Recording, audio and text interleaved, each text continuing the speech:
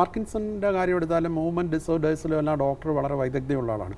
ഈ പാർക്കിൻസന്റെ ജനിതക ഘടന കണ്ടെത്താൻ വേണ്ടിയുള്ള ഒരു ഗവേഷണം ഞങ്ങൾ രണ്ടുതരം ഗവേഷണമാണ് അവിടെ നടത്തുന്നത്. ജർമ്മനിയിൽ നിന്ന് ഒരു ഫോക്സ് ഫൗണ്ടേഷന്റെ വലിയൊരു ഇത് കിട്ടിയിട്ടുണ്ട് അല്ലേ? ഞങ്ങൾ രണ്ടുതരം റിസർച്ചാണ് അവിടെ ചെയ്തുകൊണ്ടിരിക്കുന്നത്. ഒന്ന് ടെക്നോളജി ഡെവലപ്മെന്റ്, അതായത് ഡീപ് ബ്രെയിൻ സ്റ്റിമുലേഷൻ എന്ന് പറഞ്ഞൊരു സർജിക്കൽ ട്രീറ്റ്മെന്റ് പാർക്കിൻസൺസിനുണ്ട്. വിദേശ നിർമ്മിതമായ വളരെ വില കൂടിയ ടെക്നോളജിയാണ് അതിനുവേണ്ടി ഉപയോഗിക്കുന്നത്. ബാബ അറ്റോമിക് റിസർച്ച് സെന്ററുമായിട്ട് നമ്മുടെ ഇന്ത്യൻ നിർമ്മിതമായിട്ടുള്ള ഡീപ് ബ്രെയിൻ സ്റ്റിമുലേഷൻ സിസ്റ്റത്തിൻ്റെ ഫസ്റ്റ് പ്രോട്ടോടൈപ്പ് ആയിക്കഴിഞ്ഞു. ഇനി അത് ക്ലിനിക്കൽ ട്രയലിലേക്ക് അടുത്ത വർഷം വേണമെങ്കിൽ പോകാം. ജനിതക കാരണങ്ങൾ കണ്ടുപിടിക്കുന്നതിനുള്ള റിസർച്ച് നമ്മൾ കഴിഞ്ഞ 5 വർഷമായിട്ട് ചെയ്യുന്നുണ്ട്. ഫോക്സ് ഫൗണ്ടേഷൻ്റെ 3ാമത്തെ ഫണ്ടിങ്ങാണ് നമുക്ക് കിട്ടുന്നത്. ഒരു ഇൻഡോ ജർമ്മൻ കൊളാബറേഷനുണ്ട്. ഇന്ത്യൻ സയൻറ്റിസ്റ്റ്, ജർമ്മനിയിലുള്ള സയൻറ്റിസ്റ്റാണ് എൻ്റെ പാർട്ട്ണർ. ഫോക്സ് ഫൗണ്ടേഷൻ എന്ന് പറഞ്ഞാൽ അമേരിക്കയിലെ NGO ആണ്. അതിൽ പാർക്കിൻസൺ ഡിസീസ് റിസർച്ചിന് വേണ്ടി NIH കഴിഞ്ഞാൽ ഏറ്റവും കൂടുതൽ ഫണ്ടിങ് കിട്ടുന്നത്, ഏറ്റവും കോമ്പറ്റീറ്റീവ് ആയിട്ടുള്ള ഇതാണ്. അത് 3ാമത്തെ പ്രാവശ്യമാണ് നമുക്ക് കിട്ടുന്നത്. $2.3 മില്യൺ ആണ് ഈ 2 സെൻറ്റേഴ്സിനുമായിട്ട്.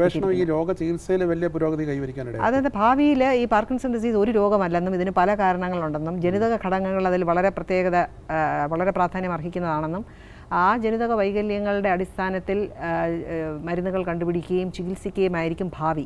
അപ്പം ഇന്ത്യൻ രോഗികൾക്കുണ്ടാകുന്ന ജനിതക കാരണങ്ങൾ വിദേശ കാരണങ്ങളെല്ലാം നമ്മൾ ഓൾറെഡി നമ്മളുടെ പഠനങ്ങൾ തെളിയിച്ചിട്ടുണ്ട്.